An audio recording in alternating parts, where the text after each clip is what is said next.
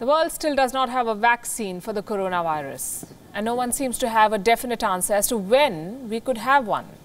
But people need to get back to work and economies need to reopen. So countries around the world are now trying to live with the virus.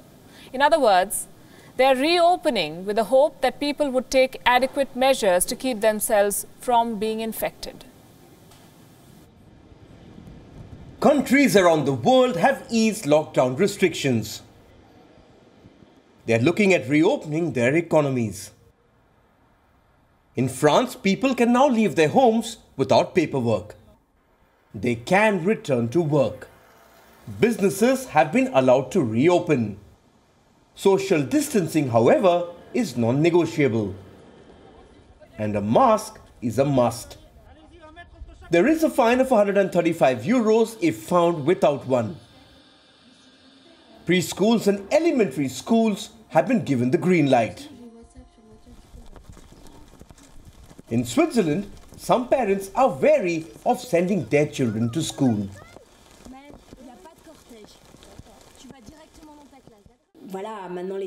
This is an unprecedented situation that we are living in. We don't have all the answers. So, of course, it raises a lot of questions.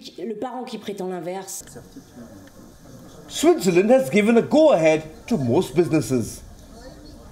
Restaurants are allowed to host guests, and waiters need not wear masks. Vietnam too is lifting the coronavirus curbs. Kindergartens and primary schools have been reopened.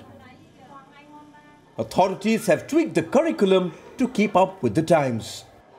We have shortened the curriculum. We will now be teaching real life skills. Kids will be taught simple things like how to wash their hands, wear a mask, and maintain social distancing. Vietnam is yet to give permission to dance clubs and karaoke bars to reopen. As countries reopen, they are experimenting with various approaches. Spain, for example, has adopted a 4-step easing plan. In the Canary and Balearic Islands, bars, restaurants and shops have reopened, courtesy the drop in cases. Museums and gyms too have received a go-ahead. But Madrid and Barcelona did not meet the government's criteria for easing measures. As the week progresses, more countries are expected to ease restrictions. New Zealand will allow malls, cinemas and gyms to reopen from the 14th of May. In Australia's New South Wales, residents will be allowed to host as many as 5 visitors starting the 15th of May. Cafes and restaurants too will be allowed to serve 10 people at a time.